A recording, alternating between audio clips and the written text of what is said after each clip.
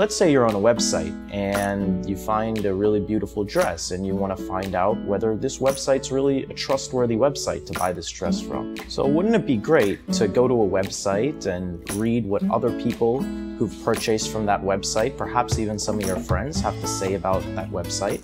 Well, that's exactly what WebSP is. So the whole website is about rediscovering the web. There's review sites for restaurants, there's review sites for hotels, there's review sites for all kinds of stuff. But on WebSP, you can review basically anything that's on the web, all in one place. Please come, share your experiences, share your favorite websites, share your least favorite websites, and help make the web a better place.